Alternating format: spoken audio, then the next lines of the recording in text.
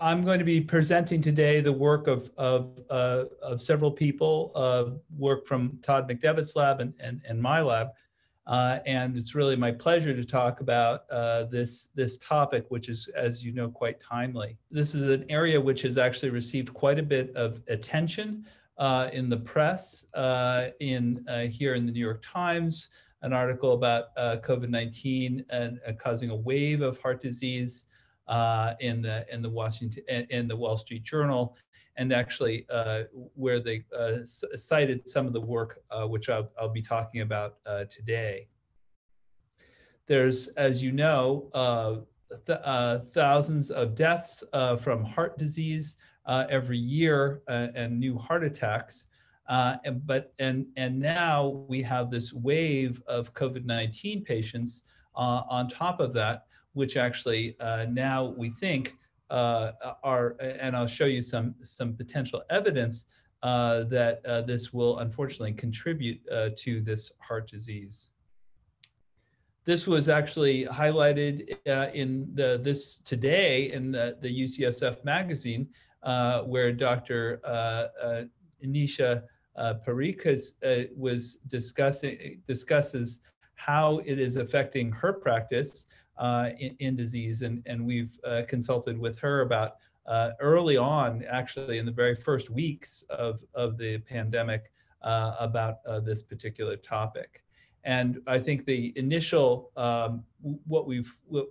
this highlights is that the initial COVID heart damage causes inflammation of the heart and inflammation around the heart. And also in rare serious complications, actually holes in the heart, tears in heart valves, stress-induced cardiomyopathy. And the question is, who is involved? And really this involves everybody from the young to the older patients, and even among patients that don't have signs, outward signs of it. And that's particularly alarming. Now, many people are aware of the timeline here, but I just want to actually put this in the context of sort of when the first reported case was less than a year ago. And then now we're unfortunately reaching essentially what they call a new wave of infections and deaths. Along with this time course, though, is also an early association with cardiac injury with mortality. So people who had signs of heart disease and sign of heart damage when they were first admitted to the hospital actually had a higher degree of fatalities. And this was actually noted in China in the very, very first days. And that cardiac complications also are associated with mortality in big meta-analyses early on. Later on in the pandemic, as it reached Europe in particular, and then in the United States, people have then examined patients that by echocardiography, which is a measurement of you can actually see the heart beating either using sound waves or magnetic resonance imaging, which is a more a kind of a higher resolution imaging. People have actually seen that there's actually decreased contractility of the heart of patients in Europe and in the United States as well. And now what we're seeing is many long-term survivors, thousands of long-term survivors who they call themselves the long haulers, who have actually symptoms that are consistent with decreased cardiac function. And this is particularly concerning, and it's really a story in progress. Just today, we saw this in the journal Science for Students, and the title here is even teen athletes with even mild COVID-19 can develop heart problems. This is particularly concerning. You notice, first of all, that these kids are playing soccer and they're not doing it with masks. But also the fact is that even the younger patients who have apparently mild disease when examined closely in terms of their heart. They can actually see decreased cardiac function. Now, the long-term consequences of this we don't know, but I'll tell you a little bit about how we're trying to study that. So the SARS-CoV-2 is the actual virus that causes COVID-19, and we know that it causes frequent cardiovascular injuries, with 20 to 30% having shown signs of cardiac injury, and that this is a heart-specific protein that can be found in the blood. They have increased mortality, as I mentioned, and people have impaired cardiac function in a significant number of patients. And then more recently, Todd will talk about this, is how their autopsy reports have initially failed to identify cytopathic effects in the myocardium, but after some of our studies, people have will show evidence that, in fact, when you look in the right place and the right way with looking at specific proteins, you can actually see some changes. So, so how do we model the SARS-CoV-2 infection in human cardiac cells? Well, the cells themselves it could be different kinds of cells that could be made, and we really can't actually take a human heart and infect it directly. But what we can do is we can actually make these individual types of cells, endothelial cells, which, say, for instance, make blood cells, fibroblasts, which hold things together, and the cardiac myocytes in particular, which are the ones that actually squeeze and cause contraction. And we'll mostly be talking about these cardiac myocytes. And we can make all of these from a special kind of cell type called iPS cells, or induced pluripotent cells. And I just want to talk about what are induced pluripotent cells to give you an idea of essentially what it is that we're working with and what allows us to study the cardiac cells in a plate. In fact, in 2006, Shinya Yamanaka, who has part of his lab at Gladstone and UCSF, Shinya actually induced skin cells to become these pluripotent stem cells. And for this, he won the Nobel Prize in medicine in 2012. And what he did was that he could actually take skin cells that were from a patient and take 4 factors, which we now call the Yamanaka factors, and induce these cells to become pluripotent cells, just like embryonic stem cells, but without an egg. No egg was needed in order to do this. And so this is actually sort of the basis of what we have, because now these pluripotent cells, these cells that are like embryonic stem cells, can be many kinds of tissues. And just to illustrate what this feat was, is that normally we think about development as sort of a one-way process, where we actually have essentially cells develop from their pluripotent state and then can be actually made into different types of cells, tissues like skin cells or heart cells and so on. But what was done with the reprogramming was just to insert 4 different genes, and then now the cell actually becomes like a embryonic stem cell, and we can make an unlimited supply of, for instance, heart cells or blood cells. And these are things that we could not do before. And that's what makes these cells so special, and why we actually use these cells for these studies, because we want to study how does SARS-CoV-2 infect the heart. Just as a little bit of background, we can make many different kinds of cells, and researchers all over UCSF are actually working on making peripheral nerves, retinal cells, even gametes like sperm cells, islet cells, hematopoietic cells, all sorts of different types of cells. We're just going to be talking about the muscle cells from the heart. And it's also important to realize what a disruptive technology this is. And really, this is a local story in the sense that we just talked about the iPS cells with Shinya Yamanaka. but also what we can actually take these cells and we can use this powerful CRISPR technology, which was really decoded by Emmanuel Charpentier and Jennifer Doudna, who is primarily based at Berkeley. These two papers, 2006 and 2013, are really the cornerstones for the work that we're doing, and we work closely with both of them. But when you combine these two together, and you can say, for instance, engineer iPS cells with CRISPR, and for instance, add fluorescent protein to them, you can actually get results like this. So here, these are beating cardiac cells, human cardiac cells that have been engineered so that there's fluorescence now in these long fibers, as shown here.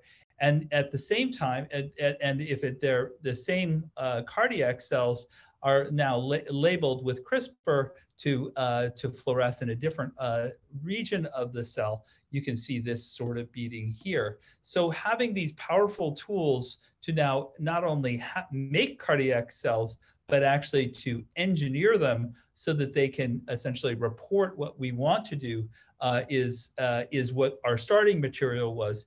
And then we use that to actually now to infect them with SARS-CoV-2. And so my colleague, Todd McDevitt, will tell you about the rest of what happened. Thanks, Bruce. I appreciate it. Yeah, I just can sit there and look at those images and listen to you talk about for so long, knowing the history and how much you've been intimately involved. For audience who just saw those cells, that cell line that actually has been used probably more than any other iPS cell line now in the world, that was created by the Allen Institute. That's actually the cell line Bruce first produced. He's very humble with this, but actually his cells, not his own personal skin cells, but cells his lab produced, have actually gone on and been used probably more than any other line, and for all these powerful purposes. So what I want to get into now is what was, with all that background and with these problems posed, I also like to tell a fun part of this is that, this story only happened. I have to also give Bruce credit, or I always say I blame him for the best projects I get to work on, and this is one of them. Right when the shutdown was starting, and many labs, ours included and others, were shutting down many of our projects for anything that was deemed non-essential at the time, until we got better guidance and ability to return to work. I had a text message, which I sometimes just said, Bruce says, "Hey, can you talk today at 4:30? Sure." And that was what launched all of this project between us. And he was really the one that was first in tune with what was going on, and had spoken with cardiology colleagues that there were hints of this, as he just said, long before there was really what we now consider quite much more definitive and a much greater wealth of data to actually go from. So when we first set out on this, these were sort of some of the initial questions that we set up with the group.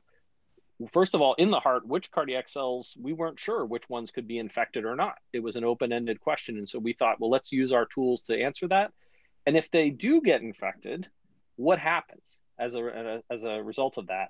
And even more so, could we, the questions always with models is there's many jokes about models, there's never a good one. They all have their flaws. They're always wrong. But in this case, is there any utility in what we can study in a culture dish that would actually enable us to relate back to the clinical scenario as it was playing out in real time, unfortunately, in front of our eyes? So these were the three main questions that we launched into these studies with. So as Bruce mentioned, we took these three cell types and we actually did a couple different things. What you're looking at here is just some quantitative data where we can measure, after we've exposed our cells in a dish to the virus, quantitative counts. How many times can we detect a message that is coming, or a portion of that virus in the cells? And the first two ones, the acronyms cardiac fibroblasts and endothelial cells, showed that there was very low levels. Virus might get in, we could detect something, but it was kind of at the baseline. What was very clear right away was what the CM, the cardiomyocytes, were the cells that had a lot of virus, orders of magnitude more. And if we did an experiment that was a sort of a quick and dirty sort of mixed tissue response, we basically saw there was no sort of additive effect. Basically, all of the message that we can see, it seems to be equal to the cardiomyocytes. And our interpretation was that really it was this one cell type that seemed to be predominantly the one that was getting infected, and productively infective, as we called it. And we can confirm this by looking at the cells. When we look for different markers, you're going to see in these cells. The green is just some staining to see the cell body. The blue is for the nuclei. And it's actually the absence of a purple magenta in these first couple of panels that said that the cells that were exposed to the virus, they got sick. They started to die. We could see it over a few days, even with a very low level of the virus first introduced. But it was actually when we started to look at the cardiomyocyte wells in our plates that here now we start to see that signal. And we saw it in a lot of cells, and we started to see it that it was oftentimes that this detection of the signal was in and around the nucleus. And as we now know, Bruce and I, or at least we were definitely not very experienced in virology at this point in this, but we've learned a lot from our colleagues. In particular, I should mention Melanie Ott, who's been our collaborator on all of these and enabled us to do the viral infection studies. But this is a classic sort of appearance that basically demonstrates that at this stage of the viral life cycle, it is hijacking the cell's machinery so that it can make more of itself, which is exactly what it wants to do. Now we looked with this with a couple different markers, and the only thing I want to say about this, again, all of them shown in magenta here. If we looked for things such as the first one is the RNA, that is the viral strand. So this is known as a RNA virus. If we looked for some of the proteins that the virus makes in our cardiomyocytes, you saw different appearance or patterns of these. And these are giving us snapshots and an indication in a very global sense that this virus is interacting within the cells in all sorts of different ways. And this is, again, just sort of from the visual side, showing just sort of things starting to quickly run amok within these cells, and these different punctate or diffuse appearances that are starting to show us basically the virus and the different stages of its life cycle with that. And then when we looked with another microscopy technique, in this case now, this is about 1,000 times more powerful. What that enables us to do is, rather than just look for remnants or pieces of it by the antibodies we used on the left in those fluorescent pictures, on the right-hand side, these grayscale ones with an electron microscope actually enables us to see the virus itself. Now, these viral particles are 50 nanometers, so they're very, very small. Each individual cell is on the order of about 10 micrometers or microns in size. That's about, as I said, 1,000-fold difference. So we have to look very powerfully. But what was interesting to see, but also very alarming, is that you have these little vesicles, these bags, basically, or pockets that are forming inside of the heart muscle cells, and they are chock full. Each of those ones of the dark little halo is what's called that spike protein. It's what gives it the name of this virus, the corona or class of coronaviruses, because it looks like a corona around the outside of it by this type of contrast in the microscopy. So this basically also just further confirms there is definitely absolutely virus in here. And what it's doing is that it's actually using the cardiomyocyte as a factory to make a much, much more of itself before these bags get deployed out into the cardiomyocyte or out into other cells. So that started to answer the first question. Yes, the cardiomyocytes get infected. One of the things we could start to do, and this is not exactly like what you would see in vivo, but it has its parallels. And so the plate in the middle is just to give you a visual representation. These are these multi-well plates, and we would seed cardiomyocytes in different wells. And then we can study various conditions. So this round image on the left is where we've used a microscope technique that will scan the entire well. So we're looking at all the cells in that well. And on the left, what we actually have is at the start of an infection. So we infected with a very, very small number of, very low number of viral virions, as they're called, to the numbers of cells. And what that enables us to do is that you can see is that it doesn't go everywhere initially then. It starts sort of in one focal spot, that lower corner, and it appears to start to be spreading out. Not every cell is necessarily showing that staining pattern at that time, but it's sort of a way to do like the time lapse almost of what's going on. And what we can see at the end is if you look at later points, or if you used a higher infection as another way to simulate it, you see that the whole well is infected. It's taken over all the cells in all the regions. So the parallels to this could be, again, when you think about the instances when they talk about whether you get exposed to a low amount or a high amount, this is sort of a way to simulate that and see what might happen, and then also study the consequences of that by using the cells, unfortunately, as what we can sacrifice safely in a dish to try and get some insights into the biology that's going on in the midst of this viral infection. So one of the other things we were interested in, this is just maybe somewhat confirmatory data, is we can use this platform. We've been starting to look at it more, where we can actually take some of the clinical therapies that are either being examined or being postulated. I'll say half jokingly, we didn't look at hydroxychloroquine in this one, We did jokingly say that if you put bleach on these, the cells will absolutely die, as will the virus. But that wasn't a very interesting experiment, so we didn't actually do that one. But we know that one would be the case. We're not advocating for that either, is what I would say. But what you can see here is actually on the first two panels, you see this healthy control, the vehicles, the DMSO. It's with just means that it's absent of the drug, but we give it the same volume of the agent that it would be exposed to. And you see that it's purple and it lights up. So basically that's not preventing the virus from getting in or replicating in the muscle cells. If we use something like an ACE2 antibody, and the reason ACE2 is that's the receptor that the virus is using to get into the cells. If we put an antibody in that blocks it, you can see pretty clearly, and this is obviously high magnification, but we know this to be true now, is that you actually can attenuate or really blunt the ability of the virus to get in. And that would be one way in theory to do this. Now, there's other problems with that if you start to hijack ACE2, because it does play roles in our normal biology. So there's some concerns about that. And then there are other drugs, E64D, I won't get into details, is another that blocks some of the entry. That's good. Remdesivir is a different class of drug. Remdesivir is one that we've heard a lot about in the news. It's an antiviral. It will definitely kill the virus. It does a good job at that. One concern we have, though, is that if you look at just that picture, I'll tell you, and you'll see more data in a second, that's not a very healthy looking cardiomyocyte. The linear green strands that we normally see that show that contractile machinery seems to be broken up. It's very punctate. It looks very disrupted. And so that's a sign to us that actually the drug, and it's actually been known as we went back and looked, that remdesivir as it's approaching its effective dosing range can have adverse effects on cardiac muscle cells. So this would be a concern to say that we could look at drugs that might be effective at the virus or different stages of the therapy, but we can also study if they have some adverse consequences as well. And interferon beta is another in clinical trials, which is actually one that does also a very good job. It's not pictured here, but it's actually one of the better ones we've seen. So getting into this dysfunction of the cells and disruption, there was a number of hints we had, but really the visual was the key. And there's been a number of ways we've helped confirm this. And this is, again, sort of an even more zoomed in picture of these nice green striated fibers in the cells. You can see they're all mostly aligned in a similar direction. That happens naturally as the cell beats or contracts. And so this is basically, that machinery is the contractile machine that enables these cells to beat, as Bruce was saying properly. So this is under the healthy conditions, or if they never saw virus. If we take the exact same neighbors of these cells, the same batch, but we put them in a different well at the same time with the virus, unfortunately, this is what we see.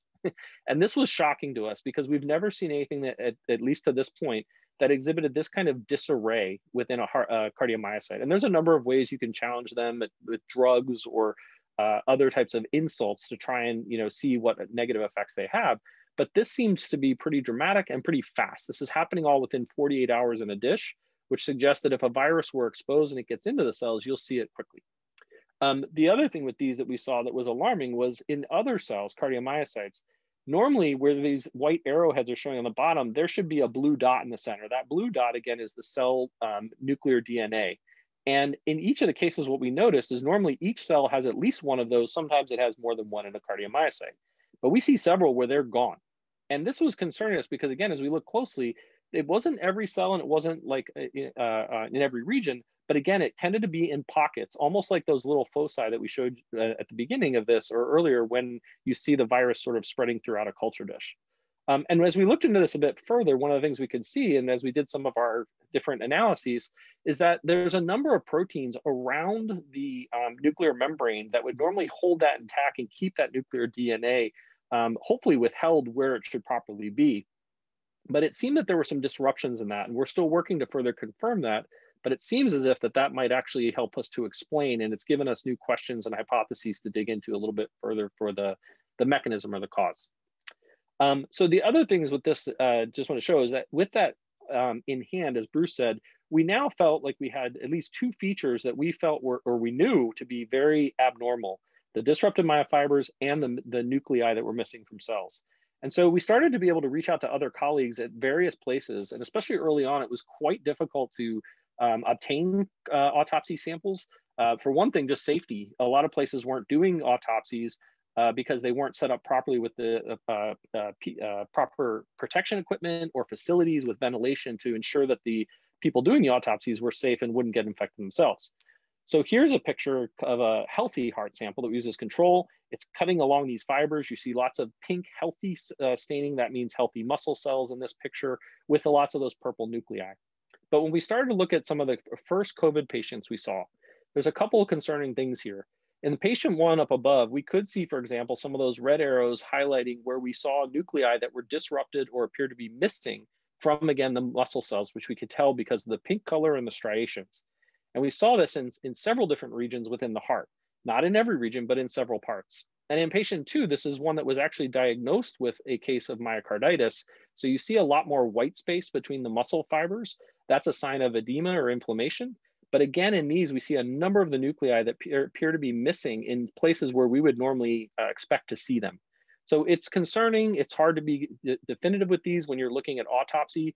We don't know the history of all these individuals and if there were other insults and stuff. So that complicates some of ours, but it was very striking that we knew we had a specific feature and looked for it, and we could find it in COVID patients. And we're still following this up with more samples to find out about how specific this is or not. But the other one that was concerning to us was going back to the myofiber. And Bruce made a really good point about this earlier, which is that as we were following the autopsy reports, the purple and pink pictures you just showed, that's the standard for the field. And that's what most autopsies are done with in terms of staining. The pictures here are shown with this fluorescent green and this blue. This isn't routinely done. This is not a standard assay. It can be done, but it's not something that would be typically ordered for an autopsy. We do use it routinely in the lab though. And so we took the same staining techniques to say, okay, let's see if we see something similar. And we did this with these age match controls where we had either, unfortunately, younger or older individuals to try and take into some of the aging accounts. And really, if you focus on patient 1 in the upper right there, a number of these regions and where the white arrowheads are is again showing where we have missing green stain, which suggests that again, these myofibers have been disrupted. There's inconsistencies. And this again would disrupt these cells even without being able to look at their own functional data. This would not enable those cells to beat properly. And in aged individuals, we again saw patterns of this as well. But like I said, sometimes it can be hard to tell what might be due to virus and what is due to other aging or comorbidity effects. So just to summarize these, and then we can open up for hopefully great discussion, questions and answers such, is that we feel like from these and additional studies we haven't had time to go into all the details, is that we definitely know now that this virus can infect human heart muscle cells. It seems to prefer the muscle cells over some of the other human cardiac cells that we're aware of. This does induce some severe, what we call cytopathic, or basically pathologies in individual cells. And we've identified what those specific features are and continue to quantify and characterize why those are occurring, because that's really important to know. And the thing that was really striking about this, and goes back to the power of iPS cells in particular, is we could actually now use a system that otherwise didn't exist, as Bruce said, as of 15 years ago. And we can use this to actually predict features in pathologies. And that's sort of opposite from the way things often go, where you look at patient specimens, you try to figure out what might have happened, and you do an experiment. This was sort of opposite of that. And it was really interesting to use the tools that way. So for us, the things we've been spending a lot of time discussing is really now dig in even deeper. If we can figure out the causes, that gives us specific targets. That enables us to think about new ways that we might be able to protect the heart from these viruses, or at least attenuate some of the potential damage. That might be particularly important if unfortunately we keep hearing about asymptomatic patients and long hauler effects. And also we're trying to do more and more validation of these studies, which requires us to look for more and more samples, more diverse backgrounds, different time points and such. But the thing we're also excited about, because we were very, I'd say, bothered by the fact that this is a very sort of downer story, very concerning, and that was disheartening for us, was the fact that actually what we can use this for, and what we think we can do, is that since we have the controls, we can actually think about using these concerning results, but spinning them on their head and using it hopefully for development of potential therapies. So that's something that we're now actively working on with this group that we have been a part of. So just to conclude, this is a portion of that and the number of resources. This has been an amazing time to be in science, not just because of, I'd say, the types of game changers, as Bruce said, iPS and CRISPR technologies and other sort of technology development, but also the fact that so much has happened so fast, and how people have just across the board felt compelled to jump in and do what they can. Both Bruce and I felt that way, and this group in particular, I won't go through everyone, has contributed basically anything that they could but we would be remiss without highlighting really, Bruce and I spend most of our time, unfortunately, on Zoom like this, talking to each other and with other people, often from our homes, maybe sometimes from our office. The group that really deserves the credit are the ones that have been brave enough to go in these circumstances. And this is the 6 of the main people right here who constitute the primary authors. These are all postdocs, research associates, and graduate students who we are fortunate enough to work with. And really, it's been their just unbelievable effort and energy and enthusiasm that they put into this. So without them, again, this would never have happened, and just very, very thankful and lucky for it, as well as several of the sources of funding, some of which we had before that we leveraged for purposes like NIH funds, and others that philanthropic ones that have donated to this cause specifically and enabled us to really accelerate what we could do. So I think that we'll stop there, and then Bruce and I can open up for hopefully lots of good questions. Thank you both. That was a fantastic presentation. Appreciate it. We have some good questions here, which you can see in the Q&A. So Eli Solomon asked us, how does infection in cardiac myocytes compare to infection in other cell types? For example, most of us would think of like lung cells or kidney cells, things like that. Great question. What I would say is that one of the things here is these specific features, some of the ones we said, the myofibrous of it, those are muscle cell specific. So that's one thing, is that they're specific for those. You wouldn't find those proteins in any of those other cell types. The infectivity question, just how well virus gets in or not, we were not the best prepared, but what we can tell you that Melanie and her group has said, because they've infected lung cells and kidney cells and heart muscle cells. And what they were surprised by when we started these studies was that the heart muscle cells were among the most easily infected, and they replicated the virus as well as the cell lines that they use to make the virus. So there's a monkey cell line that they use to produce the virus that they use for testing. And actually the heart muscle cells were sort of on an equivalent basis producing as much virus. So a lot is what we would say compared to some of the other cell types that we can test. So Mary Murphy asks us, do the endothelial cells that line blood vessels have the ACE2 receptors? So we would call COVID-19 a vascular disease. And could this explain some of the cognitive effects, damage to small vessels in the brain, but also some of maybe the cardiac effects, or some of the, and granted, it wasn't the blood vessels that you showed us, or some of the blood clotting effects? Yeah, I think that we were surprised that the endothelial cells that we used were not infectable, but we do think that that doesn't mean that the endothelial cells in the body are not infectable. We also, but I think a lot of the vascular effects are thought to be due also to clotting, increased clotting of the blood vessels. So it's a complicated issue, and it's very hard to control. So we don't know exactly sort of what the relative role is. What we do know is that the virus does infect cells that have the receptor, the ACE2 receptor, and the cells that have those receptors are cardiac cells, some endothelial cells, but also the kidney cells and the cells in the gut, essentially some of the in the gut organoids that has been shown. There are no, what's kind of curious is why there are how the effects of the nervous system are manifest, because in fact the neurons themselves, pure neurons, don't seem to have that receptor. But it could be that there's some types of receptor cells which are supporting neurons, like the microglia and things like that, that might have the receptor and may be infectable. So that part is much more mysterious, I would say. Great. Yeah, it's really impressive that based on your models, it's the cardiac myocytes that really seem to be one of the main targets and promoters. So it's fascinating. Corey Silver asks, is there any evidence of the cells or the cell nuclei being replaced or healed after they're infected or hit with the COVID virus? Yeah, I can take this one. And actually, if you want, you might the next question is related. I can answer both together if you want. Yes, please. Okay. So Ian Finnegan also has asked, what is the mechanism behind that disappearance, which is related to if we know why it's causing it, can it be healed or not from those?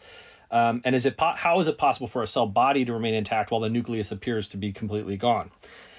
Great questions, because these have been things that we've been kicking around ourselves and trying to figure out this doesn't make sense.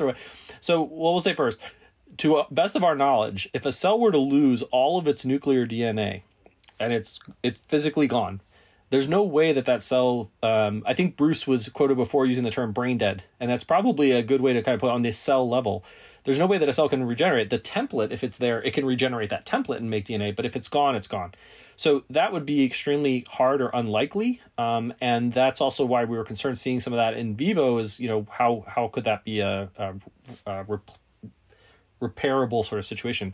However, in the case that how could it be missing, there's a lot of the structural stuff around it that might be keeping those intact. And what we even saw in those cells in a dish, even when the blue stain, the nuclear DNA is gone, the rest of the cell remained largely intact. It hadn't exploded, at least not as of yet. Now, maybe it's a temporal thing. We just haven't waited long enough to see the sequela. And that's one of the challenges with this is you're sampling across lots of cells at slightly different stages. So you don't know always when you are because we haven't been able to do the live recording ones yet, which is something we're working towards. So it is possible that could be the case, is that you have that nuclear disappearance. It may proceed in some of the cells, and yet the rest of it may sort of be structurally in place. We actually also think it could be that might be timing between when the myofibers start to weaken, and it could be that they actually connect to that membrane and there's tension. If they weaken, it could be that it pulls apart, and that could actually disrupt that membrane. And if that's the case, you might get loss of it that way. Again, to be fair, wildly speculative until we can actually see something live happening, but there's different ways. The other way we put it is, Bruce has said for some of these, we just don't know which way the tape is running sometimes when we look at the snapshots, what's forward and what's reverse in some of these processes. And the reverse would be really important because some of these could be repairable. And the myofiber disarray is a big one. Even though that happens, that's something that if the cell is still viable, it could fix itself. It's probably got a lot of analogies to a heart attack where, the cells have died, but they haven't fallen apart. The heart is still together. But the cells that do die don't come back in the infarct, and you also tend to get a big region that the pathologists especially would readily identify and say that's where the infarct was. What has been mysterious is the functional data says there's a problem with this heart or hearts. They go in and look structurally, but it's hard because you can't do autopsy ones until the patient is deceased, unfortunately. So there has been some confusion around this because some people went in looking, and in the myocarditis, which is the other classic definition for any infectious disease that infects the heart, we showed one sample of that patient that looked really bad and had clinically been diagnosed. The majority of ones that we've come across with pathologists have not been diagnosed as myocarditis, and yet you can still find these features. So it suggests that there are, again, varying degrees of this. And again, going back to something Bruce said is, there's the virus infection, the viremia part of the heart, but there's a lot of other stuff going on. And it could be that the cytokines in the blood, that's an effect that we are also attempting to model. It's hard right now because we really need to sample from patients to find out how much that varies and what proteins should we be even testing, because there's so many cytokines. And so we're looking into ways to try and do that as well to build upon the complexity and to further refine our ability to answer those questions better. But it is. These are great questions because these are the challenges we keep kicking, we keep debating. We could almost channel these questions to your next 3 years of research. So you touched on this from William Chang, but how do you differentiate heart damage post-COVID versus more common ischemic etiologies when recovered COVID patients develop chest pain? So that's it. I think he's asking more clinically, how do you differentiate? Are they having a heart attack or is this damage from COVID? So yeah, I can try to address that. I think we really don't have, this is such a new thing that we don't have people that are 5 years out of COVID, for instance, so that we could even know what that would be. Certainly with other viruses, there are post-viral syndromes, such as, post-poliomyelitis.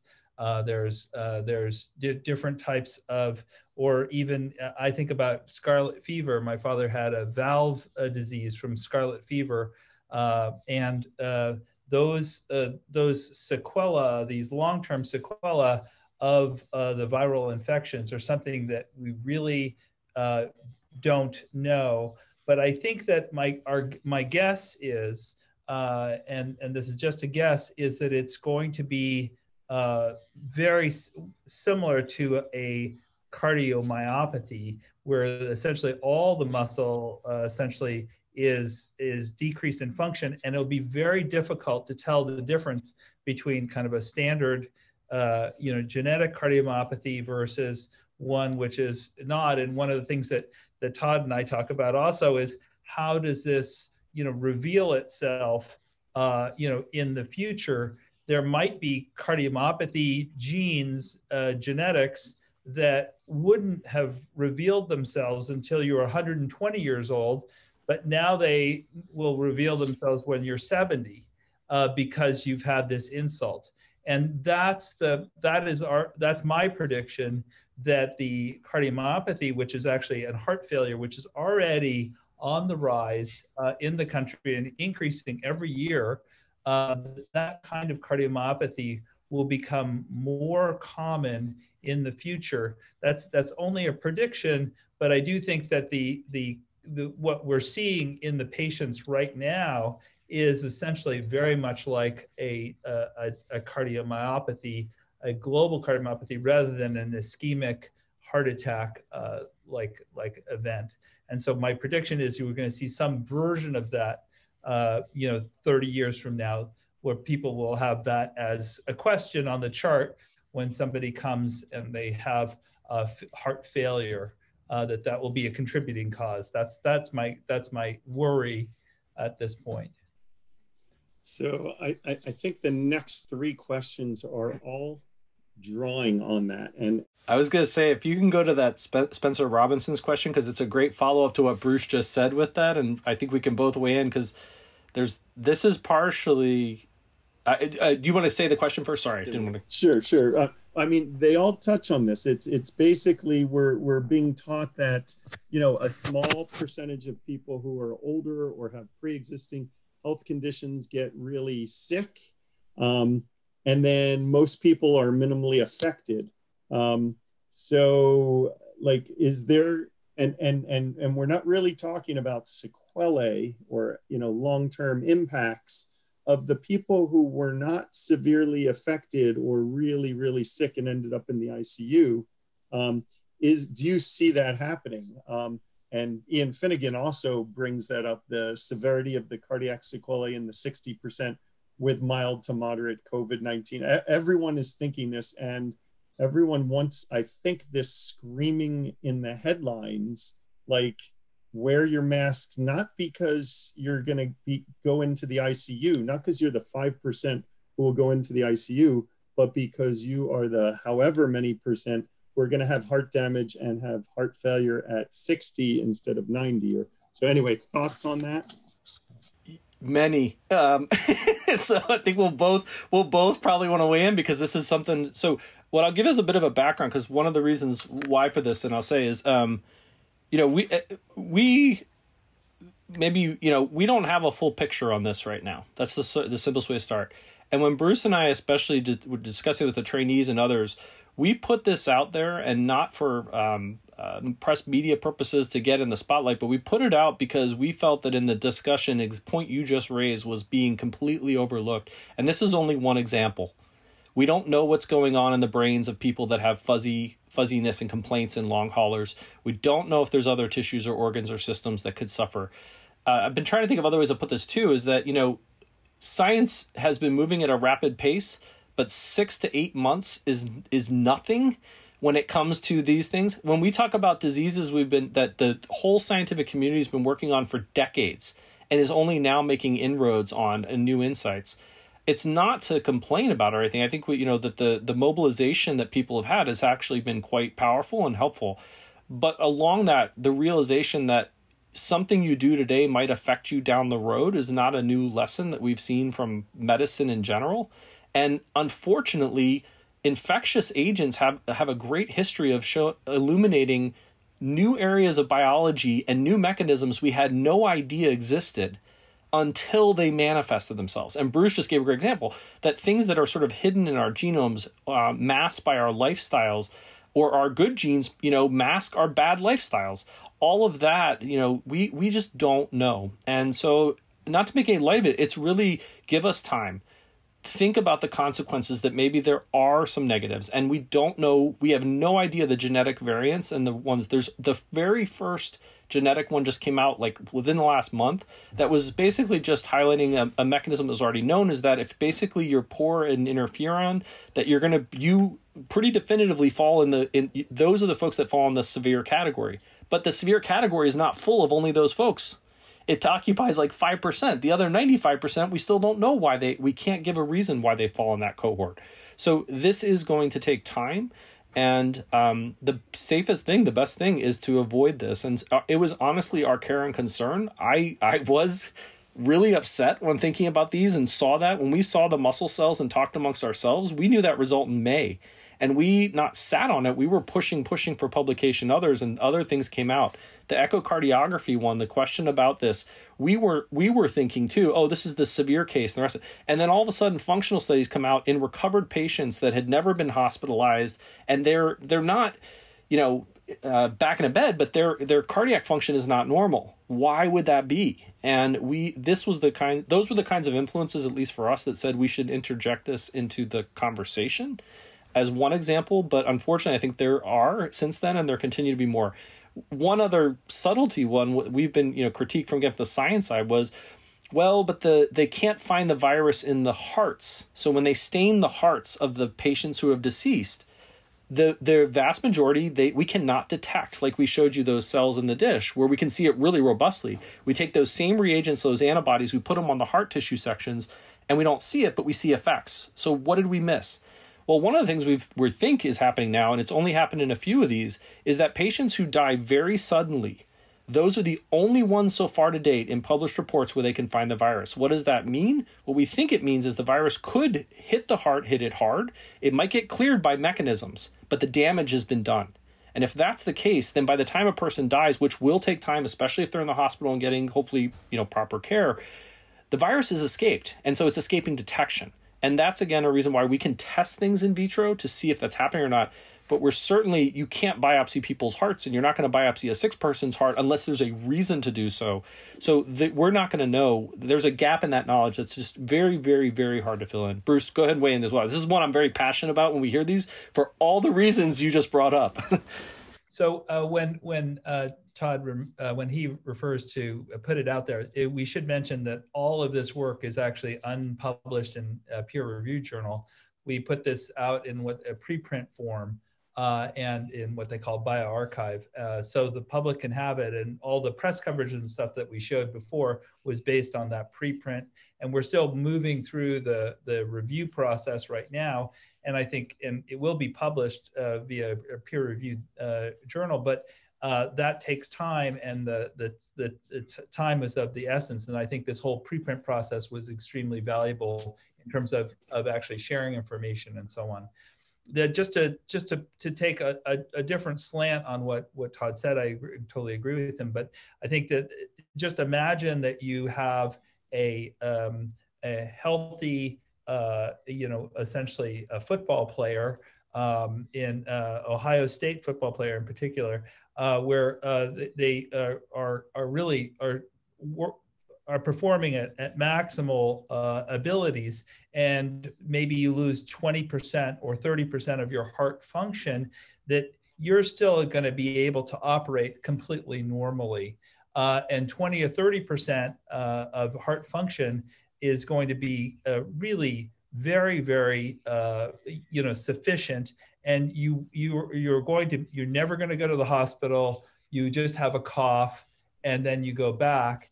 And But we noted that this was noted because actually the people at Ohio State did MRIs and did of the hearts, and actually saw in patients in football players who were not actually did not need hospitalization, that they saw this remarkable decrease in heart function. Now, some of that has recovered in some of the patients, and so there is hope, at least, that some of this would recover. But what we worry about is sort of the long-term sequela of the same football player now 30 years from now, if they had inflammation and scarring at that place, that this could sort of rise again.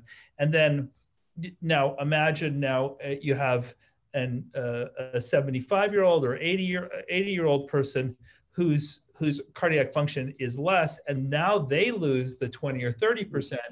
That's what we see in the headlines. That's what people say. Oh, that those are the people who have essentially who go to the hospital, and unfortunately some of them die, and that's because they don't have that reserve.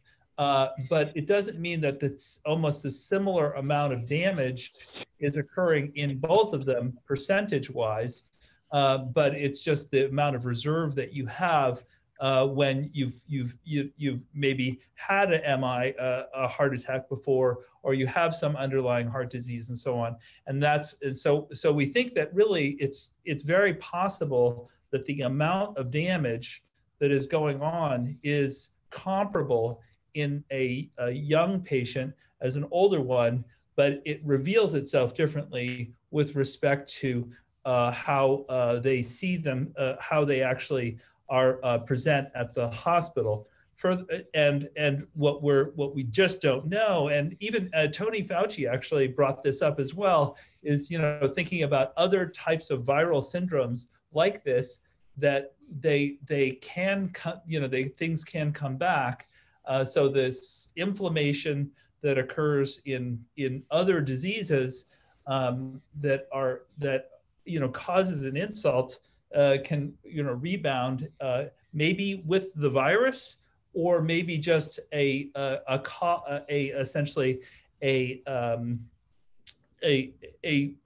your body's response to that inflammation then lights up an inflammation pattern that goes on and on for a long time. There's a number of cardiac conditions.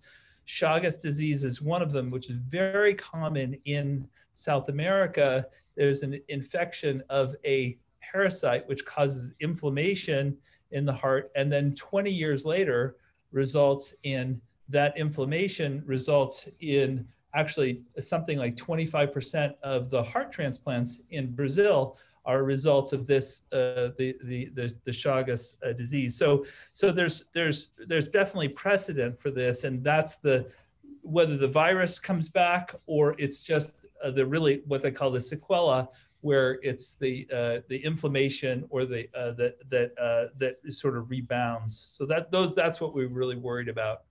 Thank you. So Cindy Wan asks an interesting question about the remdesivir. The apparent in vitro effects of remdesivir destroying both the virus, but also the cardiomyocytes was surprising, given its apparent clinical benefit. Is this of concern for future usage, given the rise in weaker heart function post-infection? I think I can answer that. The amount of remdesivir that we use in a plate is at least 10-fold or maybe 100-fold more than what we would use. The toxicity that Todd referred to is a known toxicity of remdesivir, and many drugs have cardiac toxicity. We can use more in a plate, and just to sort of and that experiment was done to prove a somewhat different point. But regardless of that, it does, by using higher doses, we can reveal the toxicities. And there are many drugs that are used for chemotherapies and other types of therapies that are commonly given do have cardiac effects. And one of the things that we do worry about is essentially essentially whether or not it'll affect one person more than another because of genetic predisposition and so on. And that's another area that we and others are working on.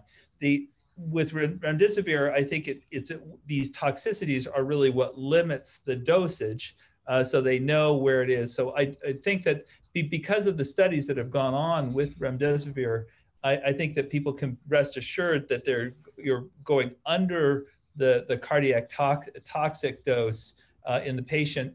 The drug companies would probably want to go higher to actually eliminate the virus more, but they're obviously limited. They don't want to hurt the patient, so that's why they limit it there. So. And there is one minor point too for those, Bruce, correct me if I'm wrong, but cardiotoxicity screens and things like that are done on healthy cells or in usually healthy animal. Normally you're not being challenged at the same time with the agent that you're trying to. So it could be, again, there's a combination that under some of these circumstances, but it is definitely a dosing effect. And the problem, as he said, is you go lower, but now the virus might escape the drug effect. So let's see, I think we answered Ian's second question. What's the severity of cardiac sequelae? We don't really know just yet in the patients with mild to moderate disease. What kinds of heart pre-existing conditions are most important in terms of the effects of contracting COVID-19? I think that's referring to when would you be the most sensitive to the effects of COVID-19? Yes. There's one comorbidity which anecdotally keeps coming up, but it's not surprising perhaps, but it is obesity because of the complications it has in multiple systems. I will just say,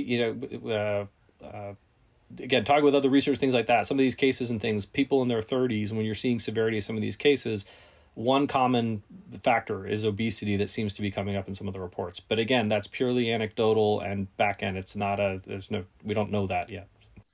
Yeah, but we don't, I think the question is how, we don't think that the heart is the primary place that infection happens. We think that the lung is the primary place where the virus goes. Although there is mounting evidence that you can get COVID from the eye, and you could imagine it going from through the eye and bloodstream directly to the heart. There are some cases which are surprising where people have passed away from cardiac complications and have very minor lung ones. So there is a possibility that either it seeds from the lung directly to the heart very quickly, and in certain unfortunate individuals have very severe effects in the heart. And in fact, the very first patient that died in the United States of COVID-19 that got it from another person through transmission was in Santa Clara, and she was a woman who had no known risk factors, and she actually had essentially a hole blew in her heart from the open, and it took months for them to for the coroner in Santa Clara to actually get testing, because the lung findings were very mild. She had very, very mild congestion in the lungs, and yet she had this essentially a hole in her heart that just kind of that she died of instantly, that was caused by the virus. And at that time, the CDC would not actually even test this patient, and it took almost 2 months for them to finally do that. And when they did, that established that this was actually the first case of transmission of COVID-19 in the United States, documented death. And it's kind of ironic that it was a cardiac event and with a mild pulmonary one. Well, yeah, so our previous speaker educated us that if you're going to travel by plane, you should definitely wear eye protection as well as a mask. Mm-hmm. So And probably when you go to Costco, you should wear eye protection as well as a mask. Mm-hmm. So I think we've learned tonight conclusively that COVID-19 is a cardiac disease. Brad Klein asked us what interventions might protect our cardiac myocytes early in an infection. Any thoughts about that? That's one of our big questions. Some of those ones we showed, we can show some ways if you just can keep the virus from contacting and getting in, preventing viral entry. It's a pretty good way of keeping at least out of the heart, we think, from those. Now, again, that's what we can model in the dish. We don't know if that's the same exact route as Bruce was saying in a person's heart, but we think that that's the safest one.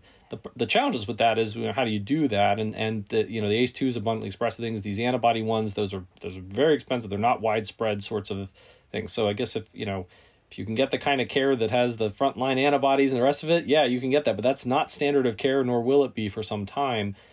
So again, it goes back to sort of the preventative measures being our safest bet, because we don't understand the other genetic variant or other factors that would be able to do that. Yeah, I mean, one clinical intervention that I think is actually quite doable and has universally been basically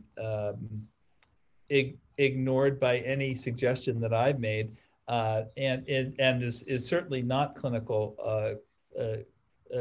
standard of care, is that even if a young individual would come in and they were actually being they had COVID disease and they had no other symptoms, no severe symptoms, if you could draw a blood test, which is for troponin, and they had a troponin level that was high, that would indicate that cardiac cells are dying.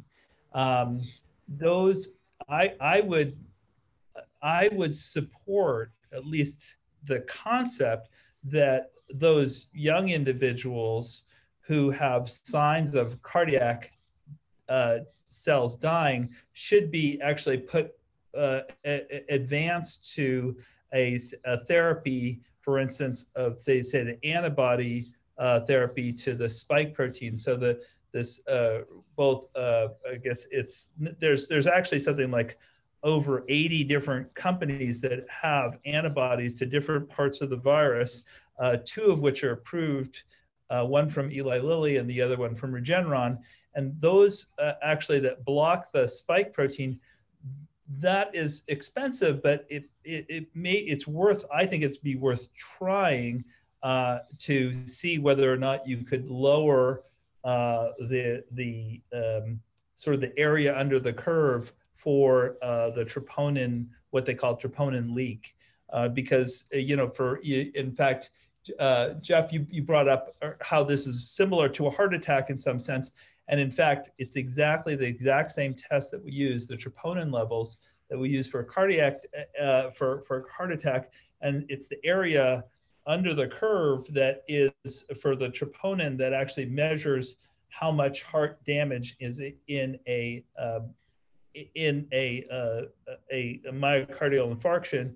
And it's possible that you could lower that by lowering the viral burden, even in somebody who had zero other symptoms except for that. But right now, the standard of care is not to draw that test, or not even do that test at all. Because essentially it increases if you have a high troponin level in a young person, you're almost obligated to admit them to the hospital under certain, for standard of care for an MI. So it's a complicated issue, but that's the kind of thing that I think, as we now have therapies for early disease, you could imagine where that would be worthwhile, but it could be it's a tough trial to do. And it would be hard to do because it'd be a very difficult trial to do because you really don't know what the end outcomes are for them. It is complicated. Yeah, that's fascinating. I have to say, so do you have an idea of what % of patients who are hospitalized have an elevated troponin test? Because as an emergency physician, I think most of the patients that come into the hospital come through the emergency department. I think that we do check troponins on most of those patients. We check like a lot of tests for troponins and D-dimers and things like that.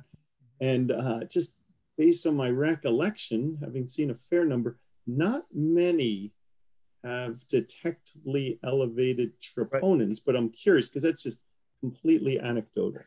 So yeah, no, I think it's a relatively small number, but the point is that you could have it from an outpatient who has no symptoms. That's the issue, and that's the thing that's not done essentially. I think it's a small population overall.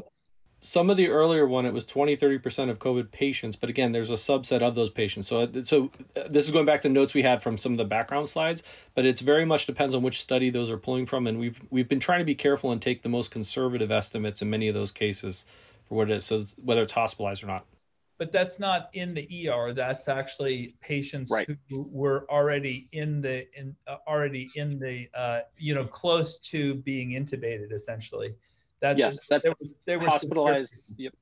Yes, exactly. Yeah. Huh. So that makes so much sense. Like to stratify the organ damage based on who are going to get these very expensive antibody medications. So, people are not getting the same care as the president, just slower than the president. They're getting very different care. And this is an excellent point of some of the people that you might sort of take out of the population and treat them, even though they don't seem extraordinarily sick. Right. That's fascinating. Yeah. Let's see. Do you anticipate an exercise intervention will inspire the cardiac myocytes to recover faster, promote healing, and at what point in the recovery to exercise to restore the heart? It's probably the opposite, I'm going to guess, is what the cardiologists are going to tell you is lay low, wait until the troponin levels are down, your function looks better. There is an area of regenerative medicine that's called rehabilitative ones, but that's mostly in the musculoskeletal, use it or lose it kind of thing. But the heart, when it's under this kind of damage, is sort of a little bit of the different typically, I think.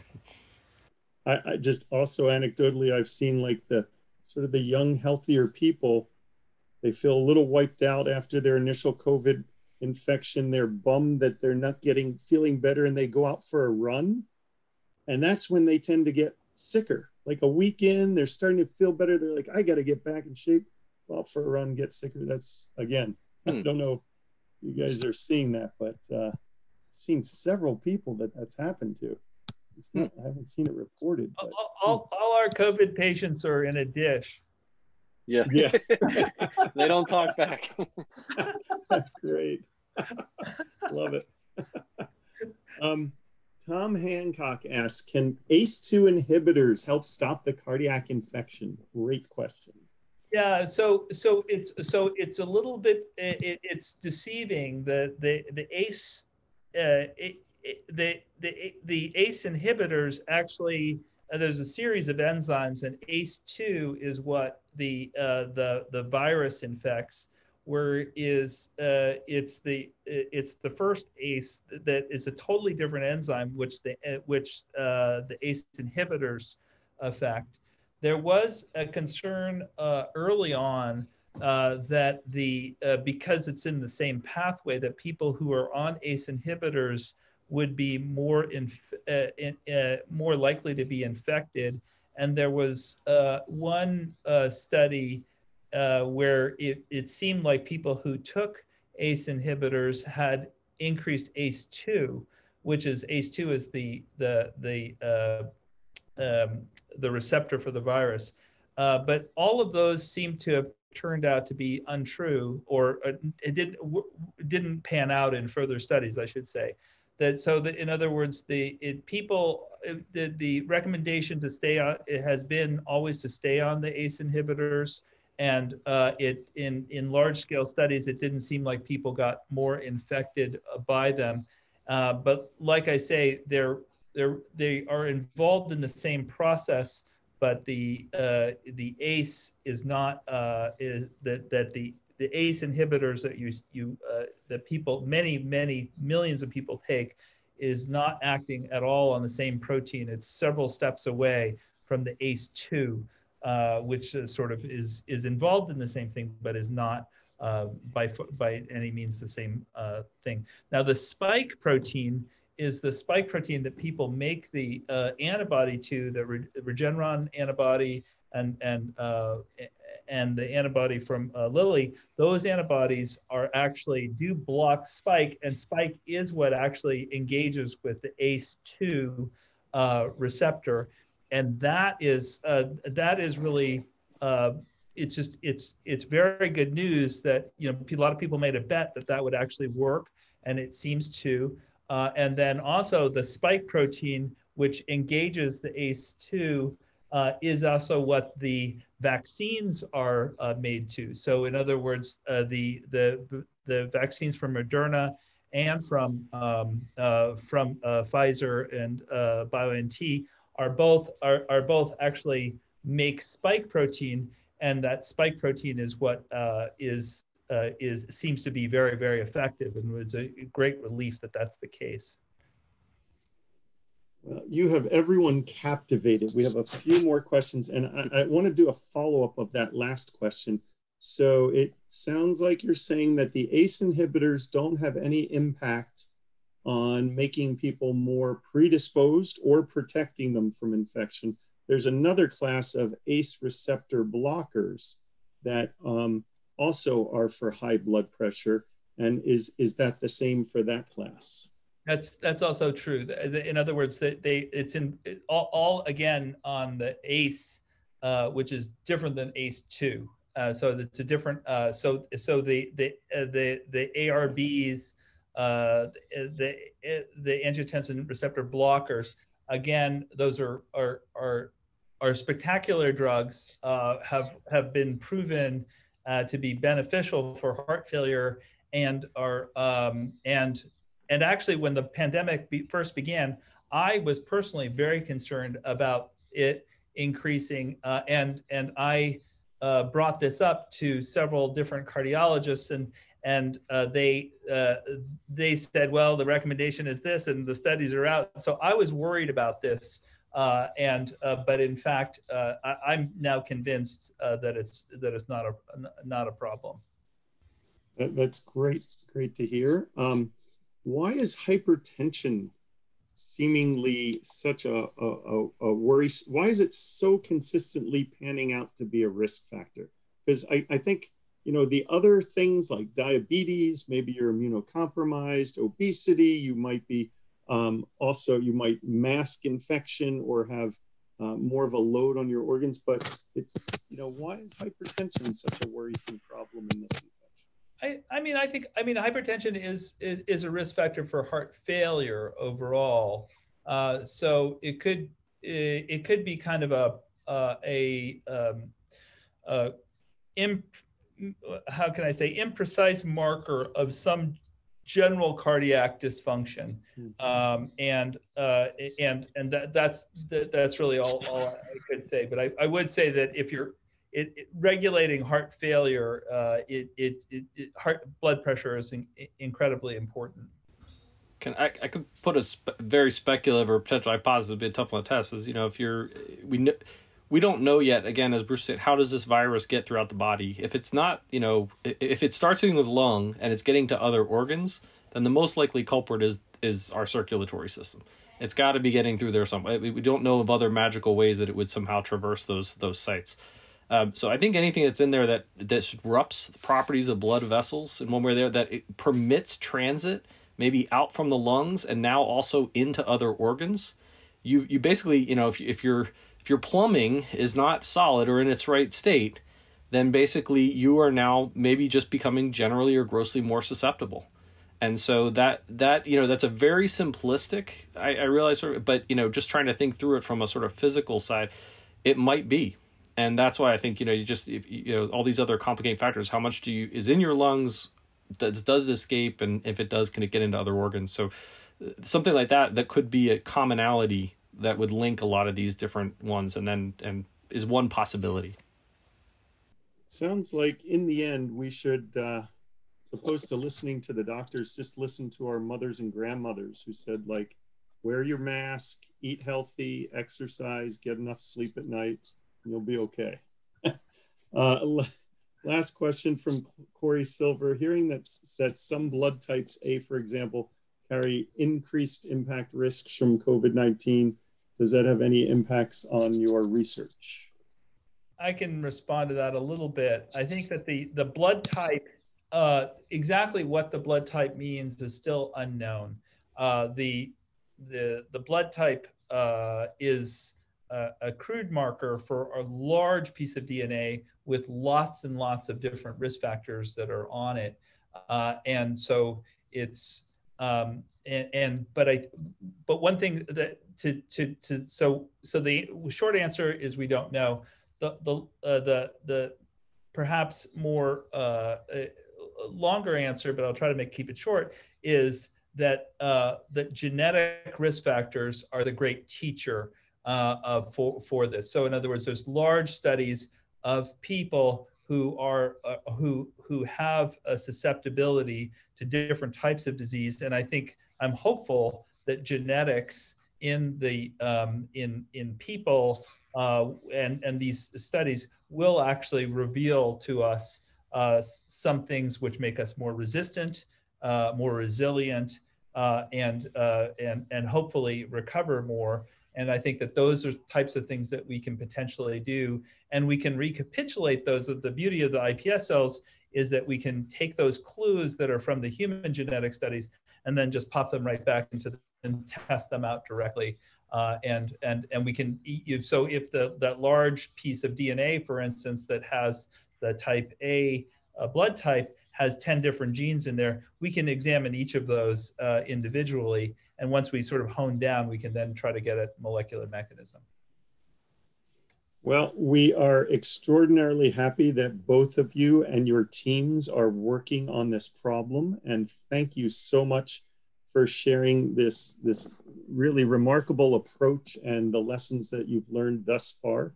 We look forward to hearing more in the future. And again, thank you very much. I think you've kept everyone completely captivated for the hour and a half here. So take care. Thank you so much. And great. Yeah, thank you so much. We really appreciate it. Great questions.